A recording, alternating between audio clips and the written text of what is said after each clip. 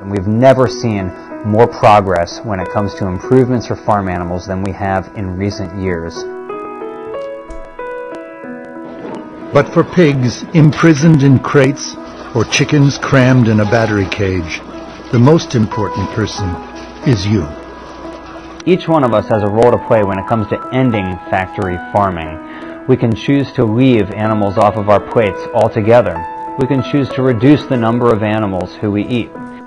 Even something as simple as not buying eggs from caged hens makes a big difference for farm animals. To turn around